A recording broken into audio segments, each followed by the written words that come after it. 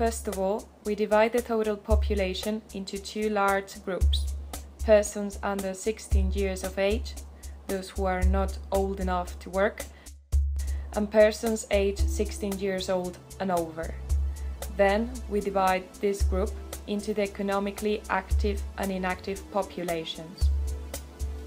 The economically active population includes two large groups: employed persons, who are those persons with employment or some sort of job, and by the way, it is enough to work 1 hour a week to be considered employed, and unemployed persons, who, according to the International Labour Organization, are those persons who simultaneously meet three conditions: they do not have employment, they are actively seeking employment, and they are available to work immediately, that is, they could begin within 15 days.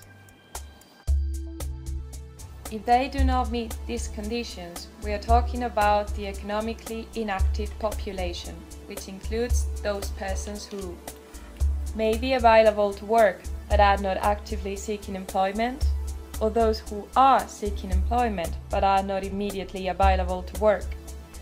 Most economically inactive persons are retired persons, persons who are mainly dedicated to homemaking, and students.